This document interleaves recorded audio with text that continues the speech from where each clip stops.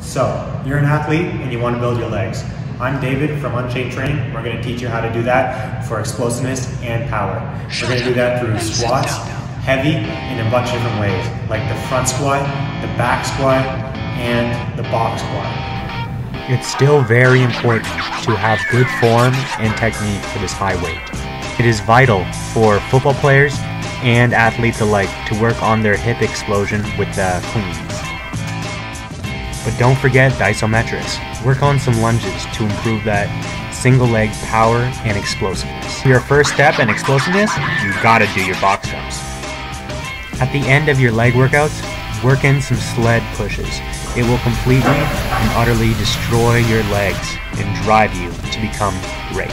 Unchain your inner beast.